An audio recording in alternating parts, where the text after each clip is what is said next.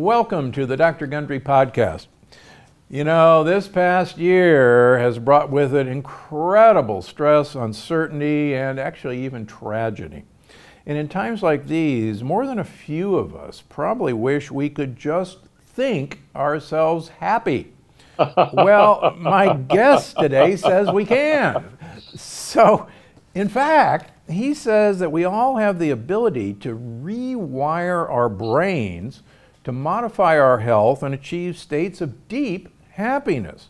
So boy, you got to stay tuned, you got to listen, because boy, do we need this. So joining me today is Dr. Dawson Church, a research scientist, founder of the National Institute for Integrative Healthcare, and award-winning author of 3 best-selling books, including his newest release, Bliss Brain, the neuroscience of remodeling your brain for resilience, creativity, and joy.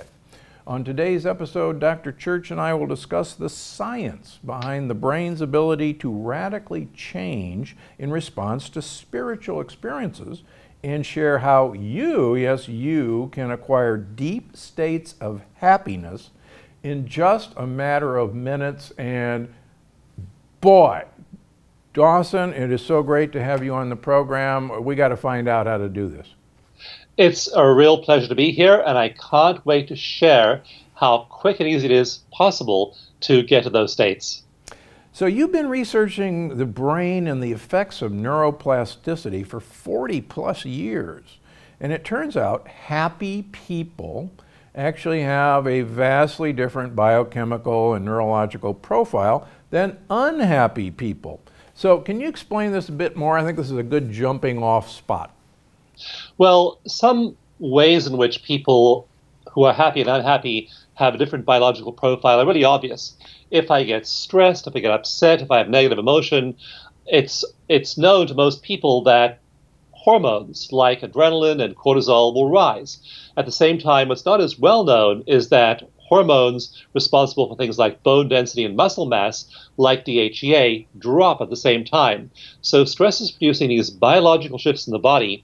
And around 2005, I began to reason that if it was producing changes in hormone levels, then the underlying gene expression must be changing, because those hormones are built out of genes. And so I began to look experimentally in a series of studies, first at the hormones and then looking at the genes below them. And it turned out that people who were stressed had very different gene expression profiles from those who had discovered how to be relaxed. That then led to research into EEG research, into neuroplasticity, and then that led to brain states, and then finally MRI research showing that structural changes happen in the brains of people who use their consciousness to shift into these states of joy, and those structural changes make them resilient. So all of these downstream results occur in our biology as a result of our spirituality and our psychology. That's a lot for everyone to grasp. Let's go. I never said this would be easy. All right. So tell me, what the heck? We've heard this term before, but tell me, what the heck is neuroplasticity? Do I have plastic in my brain, or what is? Yes, I do have nanoparticles of plastic in my brain, sadly, but that's not the subject today. But yeah, the brain is neuroplastic, and we didn't know this at first. For a long time, a century of neuroscience, most of the 20th century, we thought the brain grew and developed as the fetus grew, and then the organism grew to adulthood. We had no idea that the brain was changing dynamically in adulthood. And in fact, Marion Diamond was the researcher who first showed this in the 1950s, and she was female, of course, and she was just shut out of the male neuroscience establishment when she announced her findings. And so when she announced that there were anatomical changes happening in the brain as a result of experience, I mean, that was just a bombshell. And then in the 1990s, early 2000s, Eric Kandel won the Nobel Prize for showing not only are our brains changing in response to stimulation, they're changing really fast. And in a landmark experiment, he showed that if you pass a signal through a neural bundle over and over and over again for 1 hour, in 1 hour, the number of synaptic connections in that neural bundle doubles. So we are literally reshaping our brains with every thought we think, every experience we have, every belief we hold, every time we meditate or calm ourselves. All of those things aren't just experiences that are mental, they're literally shaping our neural structures inside our brains. So how much of us is genetically hardwired? I'm an angry person. My father was an angry person. My whole family comes from angry people, and it's my genes. And that's, I'm not talking about myself because I'm actually a happy person.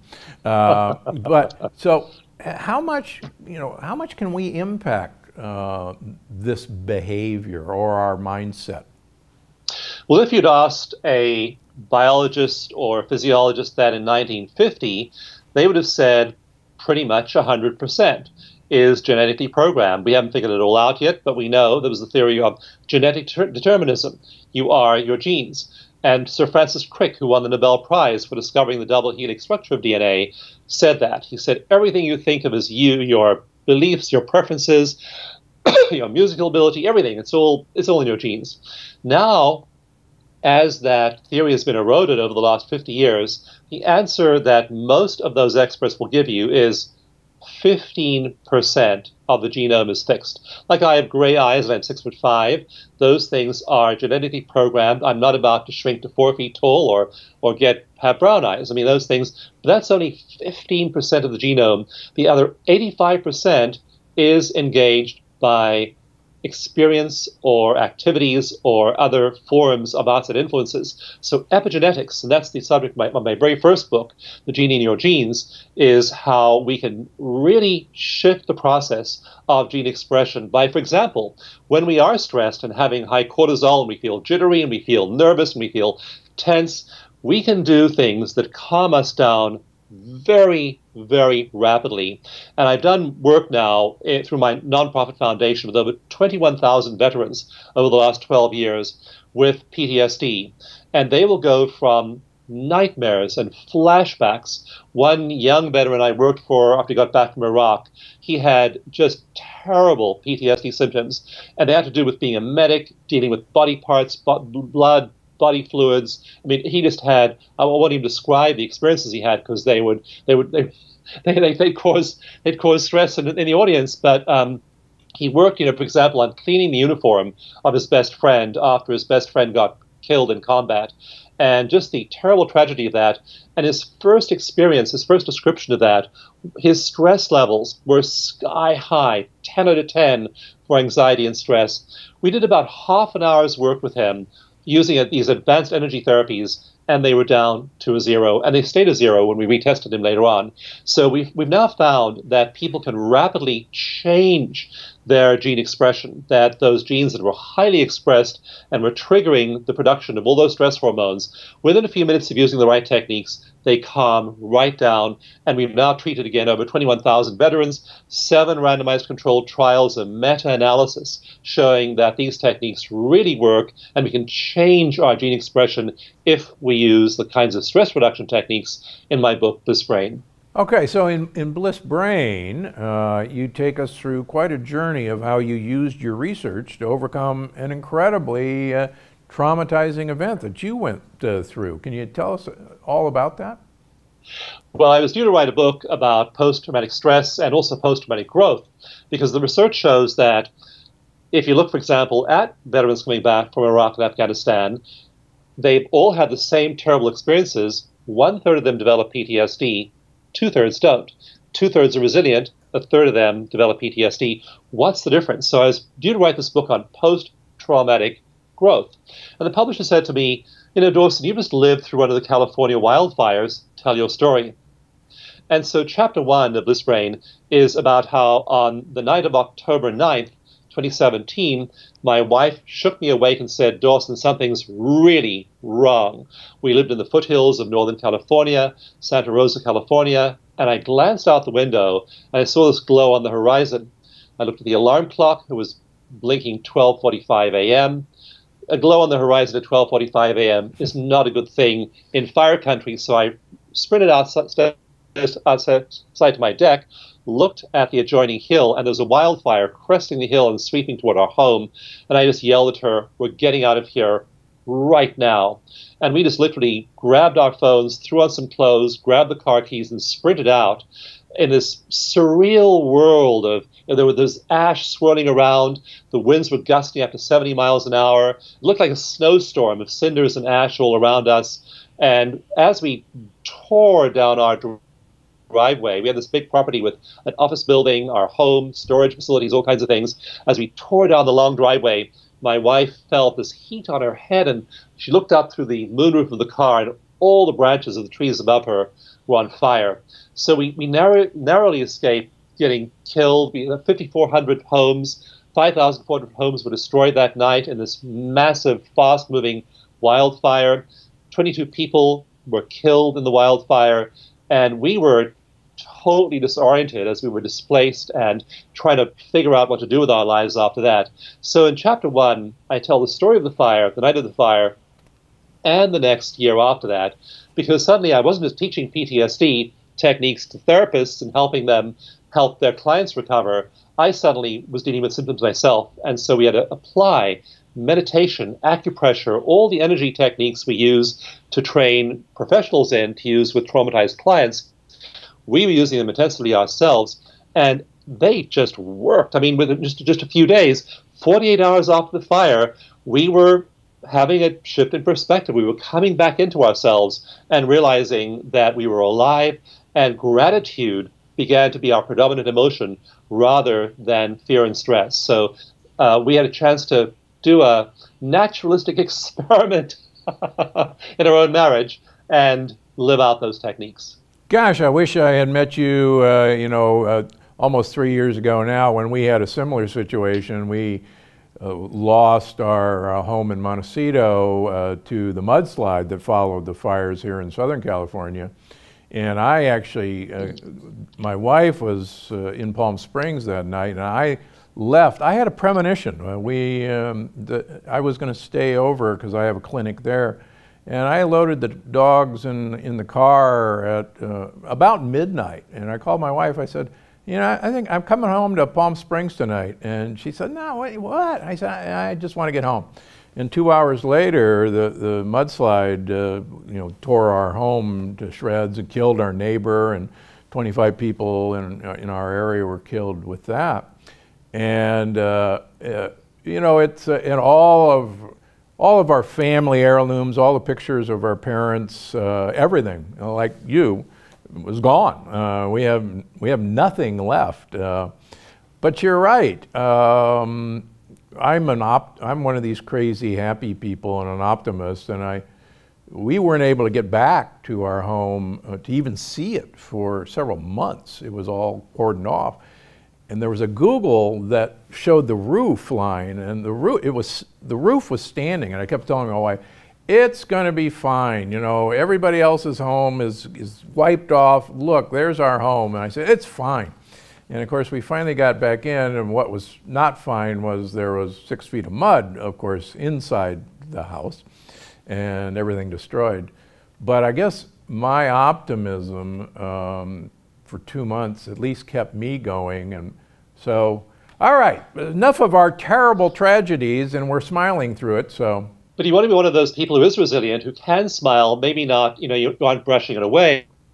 You aren't unaffected by it emotionally, you are, but you have those tools to be one of those 2/3 of people who not only, that word post-traumatic growth means not only do they cope, not only are they resilient, it often, that tragedy and that negative experience often is the fuel for personal transformation. So you want to be one of those 2/3 of people that is able to use even the adverse experiences, getting sick, getting divorced, going bankrupt, housing crash, whatever it might be. These things affect us all, and you want to be one of those 2/3 of people who's able to not just cope, but then move through and use those tragedies for post-traumatic growth. Okay, so the technique that you and your wife used to get through this had to be simply more than closing your eyes and attempting to relax. and take a big breath and say Om. So help our listeners and viewers. What techniques did you use, and why is this so effective? Well, you have to use certain techniques that are effective. And when I was writing Bliss Brain, I was focused on really combing through the neuroscience to see what really was effective in terms of meditation. And what I learned very quickly was that meditation is a generic term. It's like sport. And not all sport is equal. If you're doing extreme skiing, very, very different from, say, being on a treadmill. And you want to use meditation methods that are effective. And so I looked through over 400 studies, and I found that certain things really shifted the brain's function quickly. And it wasn't the prayer beads, it wasn't the saffron robes, it wasn't the spiritual beliefs, and I'm not knocking spiritual beliefs, but it turns out there are certain things that trigger quick neural plasticity. And so you want to find techniques that will very quickly shift your brain. And I know I got that instruction you mentioned earlier when I first joined a spiritual community at the age of 15. And I was a really unhappy person back then. I was depressed. I was anxious. I'd had a pretty rough childhood. I had all the symptoms of PTSD. I had constant nightmares every night. And I looked at my face once at the age of 15 in a mirror, and this words flashed into my mind: that's the most unhappy face I've ever seen. And I realized I had to do something to improve. So I went to the spiritual community, started learning psychology, trying to find these leverage points. And the meditation master said, just like you mentioned earlier, close your eyes and still your mind. And that didn't work for me at all. And it doesn't work for most people who try meditation. You close your eyes, what happens is when your eyes are closed, the flood of information coming from your eyes to your brain shuts off, and a part of the brain called the default mode network kicks in. And I devote a whole chapter of Bliss Brain, chapter 2, to this phenomenon. And the default mode network is the part of the brain that fires up when you aren't doing anything. So when you aren't doing a task, then the default mode network is highly active. And it has two nodes. One is the mid-prefrontal cortex right over here behind your forehead. The other is the posterior cingulate cortex in the back of your brain. And these two nodes are responsible for constructing your sense of self. And so when those are active, you're very self-referential in your thinking. You're very self-absorbed. It's all about me, mine, and especially threats to me from yesterday and possible threats to me from tomorrow. So we aren't in the present moment. We're thinking about the past stuff in our lives. We're thinking about the future threats, future problems we might have, and that's what the default mode network does. And so people who try to meditate close their eyes, default mode network comes on, and suddenly they're just obsessed with the problems of the past and worries about the future. And it doesn't work, and people try meditation and then quit. So you have to learn to meditate in the way that meditation adepts do. And now there's all this research on Tibetan monks who spent more than 10,000 hours in meditation, Franciscan nuns who spent more than 25,000 hours in contemplative prayer and these elevated emotional states. And these people's brain function is remarkable. They shut down that default mode network, and parts of the brain, like the insula, which governs compassion. The insula is the center of pro-social activities and has special neurons in highly social species that are very active and allow us to feel empathy and concern, love for other people. Those parts of the brains of these adepts, like those nuns, like those monks, turn on. And so now these people have really different brain functions, and the brainwave of happiness, gamma, it's the highest brainwave. That wave is highly active in these meditation experts. And so when we meditate effectively and turn on those brain centers, the empathy network, the attention network, we shut down the default mode network, and we have a sense of compassion. If you do all of those things, then you start to appear as those Tibetan monks, as those Franciscan nuns, and your happiness level shows that those monks have 25 times the amount of gamma that the average person has. I mean, they're so blissful. In my book, Bliss Brain, I have like a painting of St. Francis of Assisi in ecstasy, and he's just totally passed out, totally stoned in ecstasy. I mean, these are really powerful states described by Ramakrishna and Rumi and Hafiz and the other Sufi poets that are described throughout history by mystics. And so if you're able to reach those states, and that then triggers neuroplasticity in all the happiness centers of the brain, and you become not just in a happy state, you literally grow the neurons that put you into a happy trait. So you've now turned a state into a trait, and you are just a fundamentally happy person, and that's when you become resilient. Wow. So now wait a minute. So when I close my eyes and try to meditate, I get, my typical monkey brain, I just, I give up. So I have other ways to do it. Actually, believe it or not, when I practiced heart surgery, that's when I meditated, and we actually had me and other surgeons wired up, and I get into gamma waves and all sorts of fun stuff. Cool. But okay, so the person listening to you, how can a meditation newbie get into bliss brain? I mean, it sounds like, okay, I just flipped the switch and now I got my bliss brain going. Well, I just want to back up there for a second to your state of doing surgery and being in that space. And what you are is you're in a state of flow. Correct. And flow is a high-performance state. Some people get there through their work. You watch a jazz saxophonist playing a long riff, and if you hook that person up to an EEG, you'd find they had lots of gamma because they're in flow. Super athletes are in flow. Scientists are in flow when they're making a discovery. All of us have experienced flow. Often in nature, we've had these elevated experiences. And so there are two ways into flow. One is performance, high performance. The second way is meditation. And so what we found in meditation studies is that you have to do something to anchor yourself in the body. Trying to do it in the mind is usually futile and counterproductive. You can't think yourself out of stress. I mean, all of us have had this experience of trying to think ourselves out of stress. We have a presentation we have to make and we're nervous. We say, don't be nervous, and it doesn't work. We can't talk ourselves out of anxiety, depression, and PTSD. So what you need is something that anchors you in your body. There's a famous psychiatrist after World War II who was working with stressed out World War II veterans. And he looked for something that would help them relax. He was a Freudian. He tried the talking cure, and they would lay there on the couch and describe landing on Omaha Beach. And what he wrote about later in his career, he's a very famous guy in the 50s, Joseph Wolpe. He said, those types of techniques are not ineffective. They're harmful. And we now know what is going on in that kind of a brain. You're reawakening all the neurobiology of stress, and we now have a term for it. We now know that it's re-traumatizing you to talk about that old stuff. So what Wolpe found was that one thing helped those veterans drop in their stress level, and that was staying in their bodies and doing deep breathing while they recall the trauma.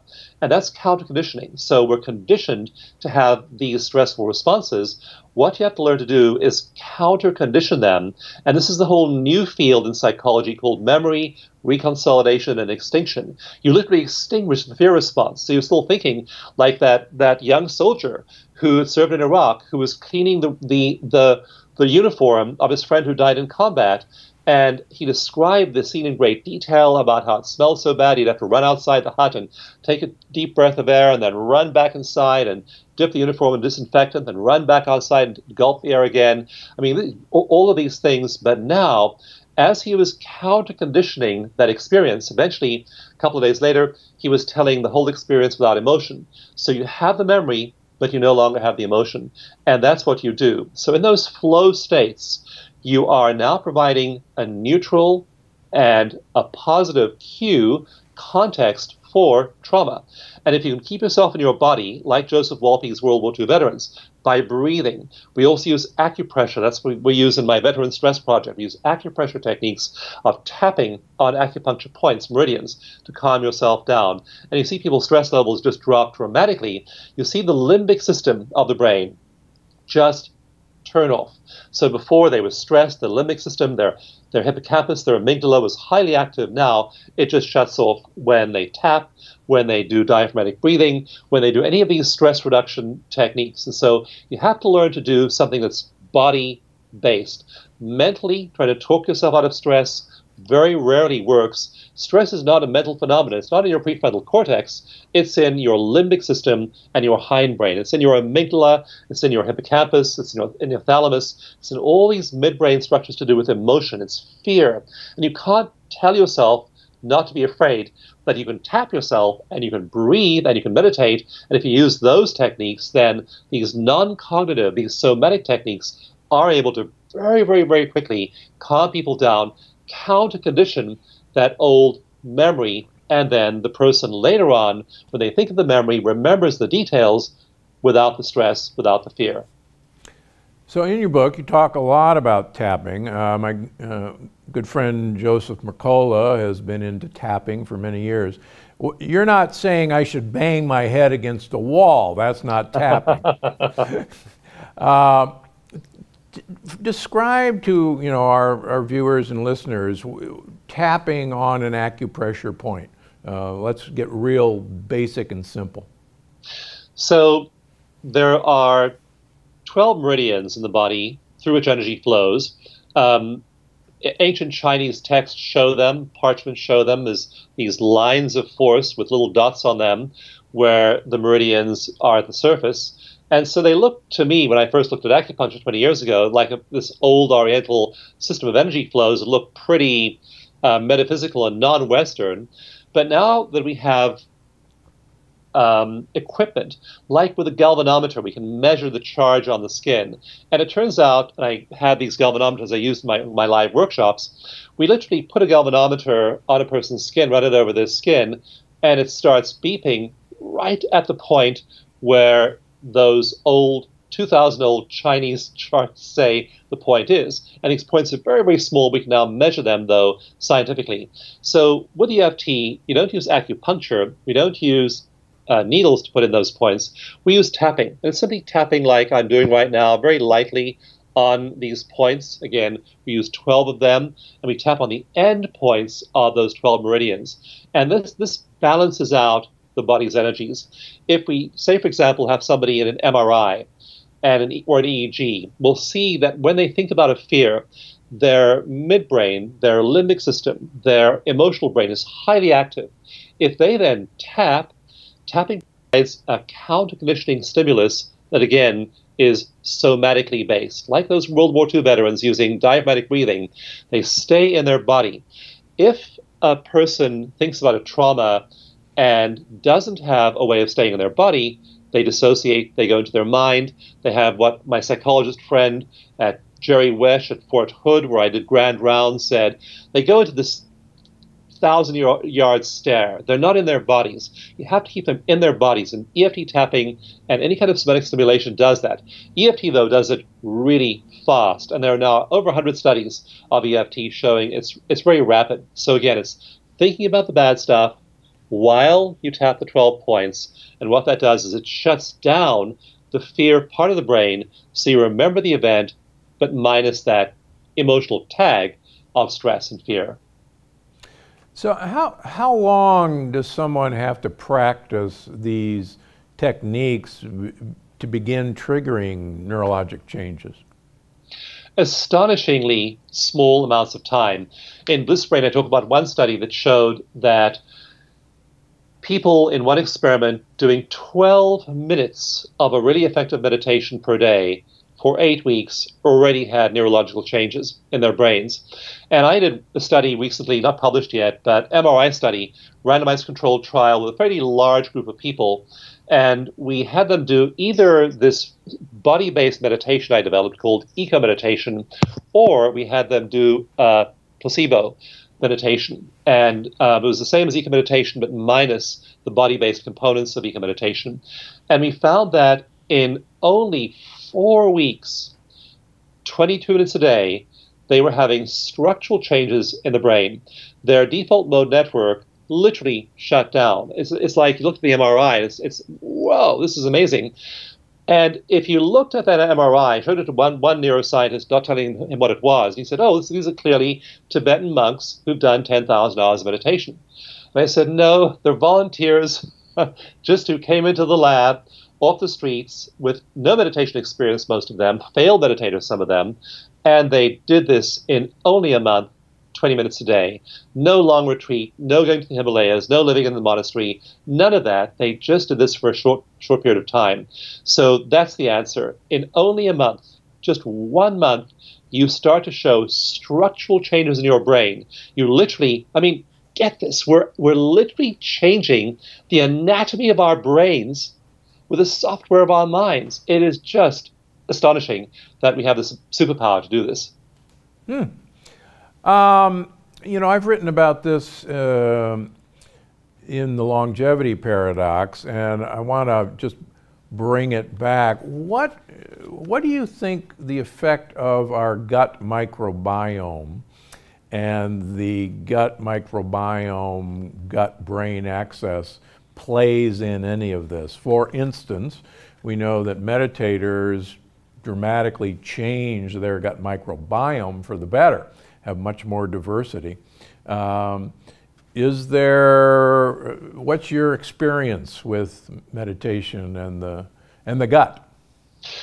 I think that people need a holistic approach, and I actually caution people. I do a lot of training of professionals and lay people, and often they get really enthusiastic about one modality, and that's fine. I mean, there are lots of great modalities out there, but I caution them against going overboard on any one of those things. So, yeah, we need all of those interventions, and a balanced holistic approach, use all of them. And the remarkable thing is that, like watching, in one study, the researchers had people tapping, and they measured their gene expression, and they found that 72 genes were upregulated by 1 hour of tapping. And these were all kinds of cool genes. These were metabolic genes. These were cancer suppression genes. These were genes that repair the axon sheaths in neurons. I mean, all kinds of highly useful things going on just in 1 hour of this. So what I recommend people do is they experiment with different energy techniques and then do all of the nutritional things as well. And that way you get the best of all possible worlds. So does that mean an hour of continuous tapping? I mean, do I have to sit here like this for the next hour, or can I break it up? Normally, tapping is used situationally. You're getting into heavy traffic and you're getting nervous, you tap. You have a presentation coming up and you're feeling anxiety about that, you tap. You think about a past insult, you tap. You think about a childhood memory, you tap, and tapping takes about 2 minutes to do. That particular study was people working with a highly skilled therapist who was leading them through dealing with childhood trauma. So she was having them tap for that hour, thinking about events of their childhood, the beating, the rape, the bullying, the panic attack, all of those childhood events, and really doing a thorough 1 hour therapy session with them before and after measurements of their genome. So Gotcha. You can either work with a therapist or you do it situationally to reduce your own stress. So with your book, can somebody read and follow your book and not have to find a class and a therapist to get them through this? I assume that's why you wrote the book. Yes and no. Both and. Because we all have things that we can tap away really quickly. Like, for example, there have been, I think, 4 studies of performance anxiety and EFT. And usually in a very brief treatment, around 15 minutes, people lose their performance anxiety. In one sports performance study I did with Oregon State University athletes, it took only 15 minutes, and their free throw performance improved by 38%. So that's situational. It's super quick. You can do it yourself. But if you're suffering from a recurring relationship pattern where you get emotionally triggered in relationships and then damage your relationships by what you do, if you are dealing with, say, for example, obesity or overeating or emotional eating or binge eating, and you haven't been able to help yourself, you're far better off going to a therapist who's learned clinical EFT and working with that person rather than stumbling around and trying to fix it yourself. So for simple situational things, tap yourself. Like at Fort Hood, the therapists there taught the veterans EFT their very first session, because they knew between sessions the veterans would have flashbacks and nightmares and would need to use EFT. But then they used it in the therapy sessions as well, going really deep. If you're traumatized, you don't want to go there without professional help, without a therapist. You need a trained person to deal with early childhood trauma. Otherwise, the possibility of an abreaction, of emotional flooding is too great, and you can re-traumatize yourself as well. So little things, tap on yourself. Big things, work with a professional. Okay, so let's say that we're one of the people who did not have childhood trauma, at least that we're aware of, and we're a fine, happy person. Where do these techniques, will this help improve creativity? Will it help productivity? Or is it just for people who really need to get out of a hole? One of the things I enjoy is when I have an argument with my scientific colleagues and I get proven wrong, which happens fairly often. I mean, I'll have some hypothesis, Yep. We'll test it experimentally, and I'll be wrong. And I was totally wrong about that. I used to think that people who meditated were selfish, like these people in the Himalayas going into caves and monasteries, disappearing into nirvana, having those huge increases in gamma, having all this ecstasy, and then how's that helping climate change? How's that helping the refugee problem? How's that helping species extinction? How's that helping any of the world's problems? And it turns out, so I was like pretty dismissive 20, 30 years ago of those ecstasy seekers, those New Agers who were just like, either the traditional spirituality or New Age spirituality, just doing spiritual bypassing, going off into samadhi or nirvana. And then how's that helping the veterans? I mean, here in the U.S., we have like 1 million veterans with PTSD. And that to me is what we need to be working on amongst many other social problems. So I used to be one of those people who said, those meditators. What we now show, and in Bliss Brain I talk about this in one chapter, is that those flow states that you achieve in meditation make us more productive, more creative, and give us greater problem-solving ability. And the degree to which that's true is astonishing. Teresa Amabile, a researcher at Harvard, she found in her lab that you go into that state for an hour, you're more productive for 48 hours after that. Another study, 10-year study by McKinsey Consulting Group, found that people who enter these states, they are 5 times as productive as when they aren't in those states. So in other words, they're accomplishing in one day what normally takes them 5 days to accomplish. A third study, there are several others like this, by DARPA, the Defense Advanced Research Agency, found that people who enter these states have a 490% increase in their ability to solve complicated problems, whether that's diagnosing a patient in your case, whether that is doing an operation in your case, whether that is looking at solutions for the 29% drop in the bird population that we've now measured recently in studies, whether it's looking for a solution to artificial intelligence warfare and counter warfare. I mean, there are all these profound problems we have to face as a species. And if we are 5 times as productive, if our problem-solving ability has gone up by 490%, like in that DARPA study, when we go to work, when we volunteer for a nonprofit, when we spend time with our family, when we work with people in our jobs or in our workplace or virtually, we're far, far, far more productive than we otherwise would be. So it turns out the biggest leverage for working effectively and productively in the world out there is getting into these flow states mentally in the world inside here. You got one quick tip on how to get into this deep bliss state at home, or we got to read the book? Well, read the book, and the book also comes with 8 free meditations. And so when you get the book, which you can get free at blissbrain.com, you also get 8 meditations, and those 8 meditations put you into that state, and they're each about 20 minutes long. And we find that's kind of the sweet spot. Meditating for 5-10 minutes is okay. But if you can do a deep meditation and spend 20 minutes there, like in those 8 free meditations we have in the book, that's when you trigger that neurobiological change in 4 weeks. And the crucial thing is there, you've then built enough neural capacity, you've done enough neural firing to kickstart the wiring process. And people tell me, and we can't prove this experimentally yet, but they tell me when they start to do this, that they feel their brain changing. And it's quite common. People point to their prefrontal cortex and say, I feel something happening here. They'll point to their temporal parietal junction. And they say, I feel something going on inside my head over here. And what that is, possibly, is the stimulation of those parts of the brain. So you will begin to feel different. Often the very first time, we had one woman called Toni Tomlinson who wrote in and said, I've tried other meditation techniques. I tried a whole slew of them. And I so failed at them. When I first sat down to do your meditation, I thought, Toni, it's a waste of time. You'll fail too. And then she said, you have 7 steps you teach. When I hit step 3, tears of bliss began to flow down my cheeks, and I knew I was there at last.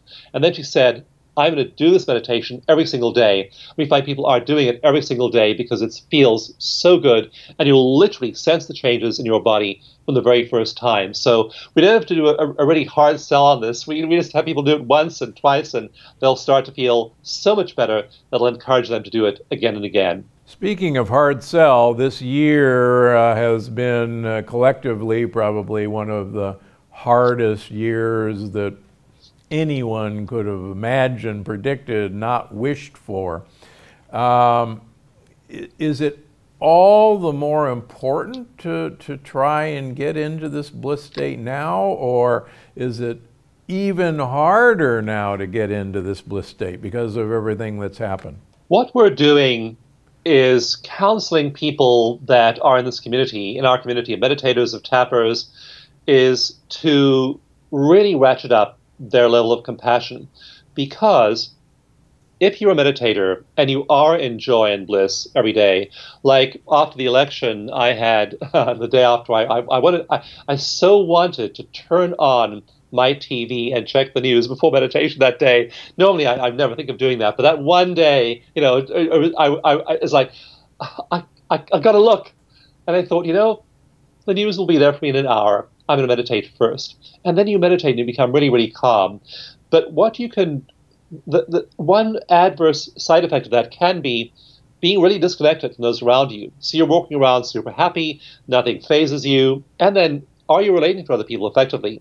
So we train people to really listen deeply, feel the pain of the world, be compassionate, do active listening, listen to the people in your community, feel their emotions, their pain, and then become an influence for upliftment by just, first of all, connecting with them, and then being yourself and sharing who you are. And you don't have to do it overtly, just being in that state. You being in that state will lift everyone else up. I've been on some Zoom calls with literally hundreds of people at the same time, and you watch them, and we have them post all of their worst fears in the Zoom chat room, and they're saying, I'm afraid I'm going to die in my apartment.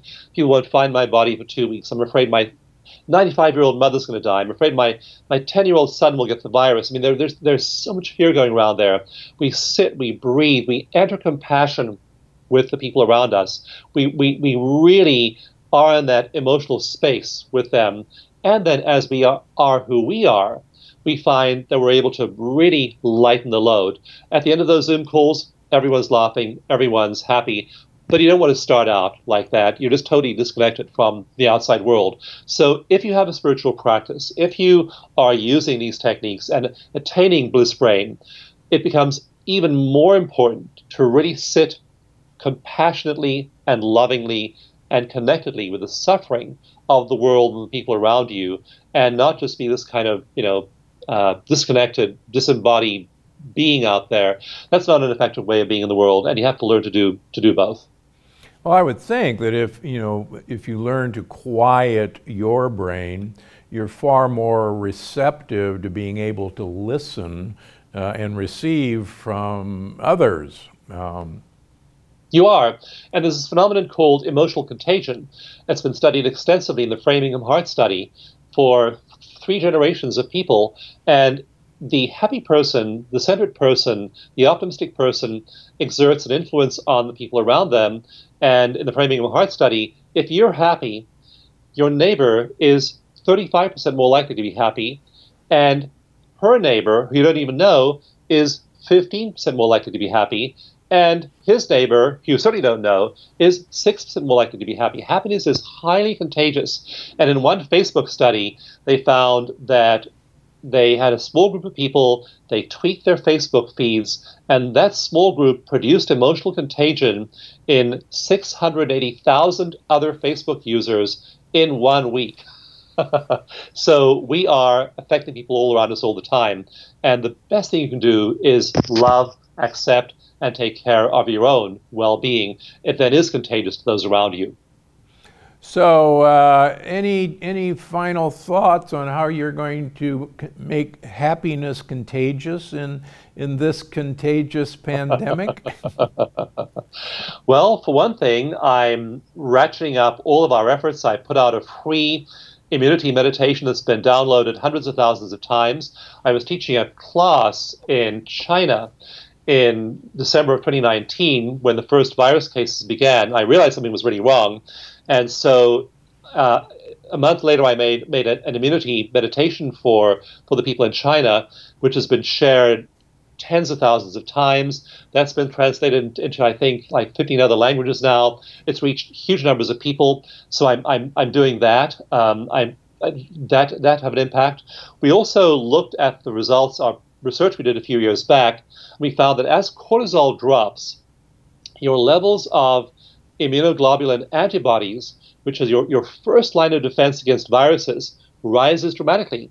In one EFE study, people tapping at an intensive workshop for a week, their levels of those antibodies rose by 113%, and that result was highly statistically significant.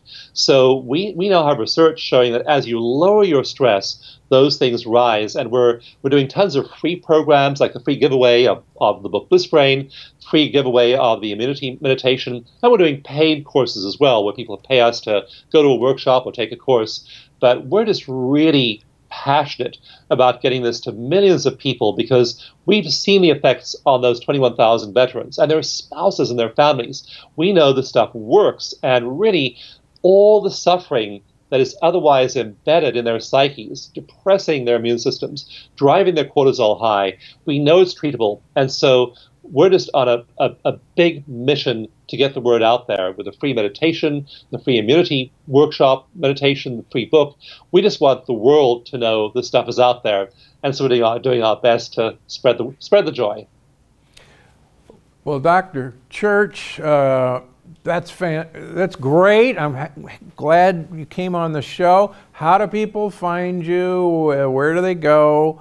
Because this is an incredibly important service you're doing right now. Thank you. I so appreciate that. I appreciate you sharing with your community.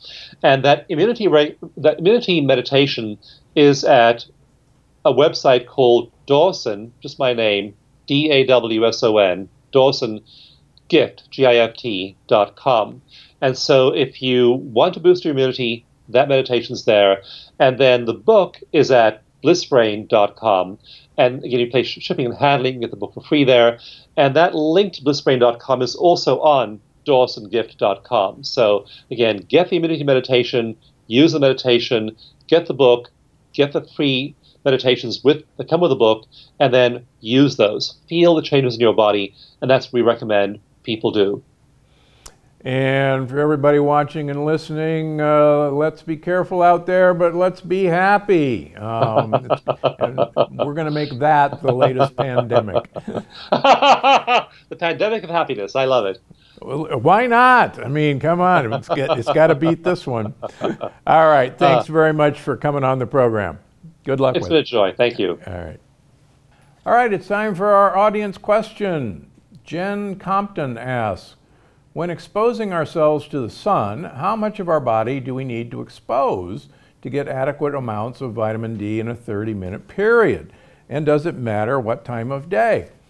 Well, I actually talk a lot about sun exposure and vitamin D and the other principal benefits of sun exposure in the upcoming energy paradox. But unless you're my friend Joseph Mercola, who walks in a Speedo an hour and a half to 2 hours a day on the beach in Fort Lauderdale every day, and he can get his vitamin D level up to about 50 to 60 nanograms per deciliter. But unless you're doing that, you really, quite frankly, are never going to get enough vitamin D, in my opinion, from sun exposure alone. So please, please, please, do not be afraid of vitamin D supplementation. There are now 6 separate studies in humans showing that a low vitamin D level is inviting COVID-19 and worse complications if you get it, whereas a high vitamin D level is very preventative of getting COVID-19, and if you get it, it's going to act like almost nothing happened. In fact, this week, one of my snowbirds came back to Palm Springs. She's 88 years old. She caught COVID-19 back in March, and for her, she sees me, her husband doesn't. We've kept her vitamin D levels at around 100. In fact, her vitamin D level when I saw her this week was 113. Her symptoms lasted 48 hours. She said it was just kind of a mild cold. Her husband got it simultaneously. He ended up in intensive care for 45 days, had blood clots in his lungs. The experience was totally different for the two of them. So that's really a brand new recent example. Please, please, please take your vitamin D supplementation. If you're an adult, kind of bare minimum is 5,000 of D3 a day. And I have never seen vitamin D toxicity yet in 20 years. Dr. Mark Hyman hasn't seen it yet. So please take your vitamin D. You'll really help protect yourself. All right, that's it for the Dr. Gundry podcast. We'll see you next week, because I'm Dr. Gundry, and I'm always looking out for you. Before you go, I just wanted to remind you that you can find the show on iTunes, Google Play, Stitcher, or wherever you get your podcasts. Because I'm Dr. Gundry, and I'm always looking out for you.